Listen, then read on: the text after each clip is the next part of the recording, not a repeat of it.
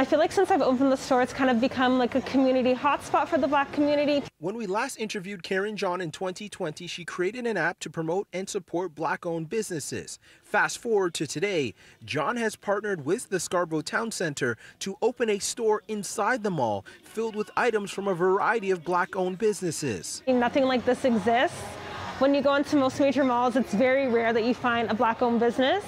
And when you go into like most large department stores, it's hard to find like a lot of Black-owned products. So this is just a one-stop shop for anybody in Toronto and the surrounding areas who want to find Black-owned businesses. The store, which is located on the second floor of the mall adjacent to Victoria's Secret and Samsung, has a variety of items from health and wellness to fitness to even books written by Black authors. It feels amazing to know that I've opened up this store and I've been able to give all these small business owners an opportunity to really showcase their products on a wider scale. The shop is temporary and will remain at this location for 7 months. However, John is hoping that the popularity of the shop will continue to grow and they will be able to bring more stores like this one to malls across the GTHA. In Toronto, I'm Rowe for City News.